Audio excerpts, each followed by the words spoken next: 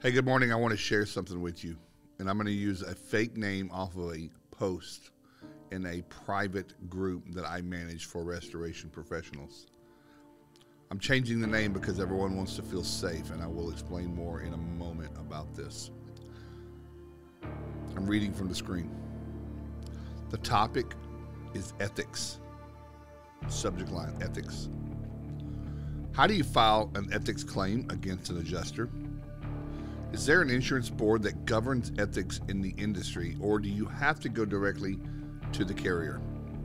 I have an adjuster with blank insurance company, again protecting the company, that requested my ESX file on a sewage loss. I shared it with him, as I do with all adjusters that request it. They normally use it for the sketch, but in this case he wanted all of the line items as well. I sent it to him. A couple of days later, he sent it back to me and said, and I quote, "Here are the adjustments on the mitigation," end quotes. He actually changed my estimate, changed pricing, removed the line items, sent the PDF with my name still on it, and paid the insured that amount. The difference is $1,550 to give you an understanding of the size. Any suggestions on what I can do? I'll ask you some questions real quick. And by the way, this person is, I believe, is a project manager for a medium-sized restoration company. I liked how he framed this question. He's relatively new, and he's certainly not in a position of leadership at his company. I'm going to make some assumptions here, and we all know how much those can get us in trouble. Assume that he doesn't have the autonomy to do much about it. The company might have a professional stance, which they should. I believe that we all should be extreme professionals. But I also think that we should hold those that we are in coordination with on trying to do our jobs should remain professional. Would you accept this type of behavior from anyone else?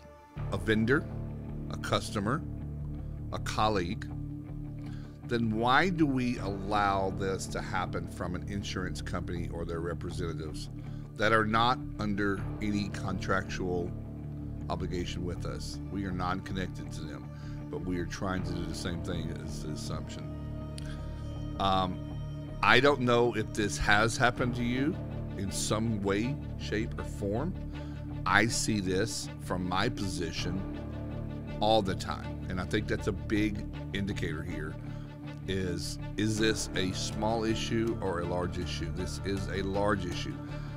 This happens probably hundreds of times, if not thousands of times per month. I don't think that the general restoration remediation contractor really understands how many water damages, fires, mold remediation claims for property are filed per month, per year, per quarter.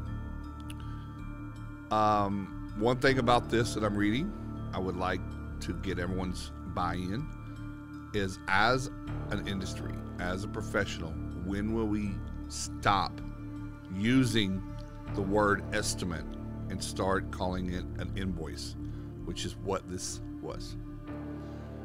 You have a pricing, a corporate pricing guideline, and I wish it were not in Xactimate for this reason right here, this reason. You have your own prices between you and your customer. You present them with your pricing. You honestly try to put together a number on the beginning of what this job is likely to incur, and then you send an invoice that is not negotiable unless there are errors. This is pretty bad, and I don't have a whole lot more to say about this, but I want to get your feedback on this video, in our group, whatever you do. This can't continue. Okay? We can't allow this to happen anymore. It's gone on too long, and they are not stopping. And it's unprofessional. And what would happen if you did something like this to your customer? I think you know the answer, right? All right. Let me know what you're going to do about this in your market. And if you don't know, that's an even better question or better conversation. Thanks.